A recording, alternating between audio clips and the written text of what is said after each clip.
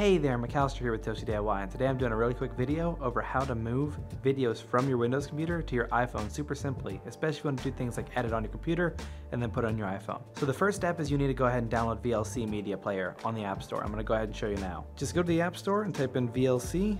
It's going to be a free app right here, VLC Media Player. Now once you have that downloaded, go ahead and open it up and you'll see we're on the network settings. You want to go there and then turn on sharing via Wi-Fi. Make sure that both your computer and phone are on the same Wi-Fi setting. Once done, you'll want to go to this little link right here. It's listed right underneath sharing with Wi-Fi, and use that website right there on your desktop. Once you've navigated to that website, it should look something like this. And on here, you'll see there's a spot to drag and drop videos. Once you've done that, it'll appear on your iPhone like so. From that point, let's say you want to send it to TikTok or anywhere else, you can hit the share button and send it away however you'd like. I hope that answered all your questions for an easy way to transfer videos from your computer to your iPhone. If that helps, feel free to like, comment, subscribe. We appreciate it. And otherwise, thank you all for watching.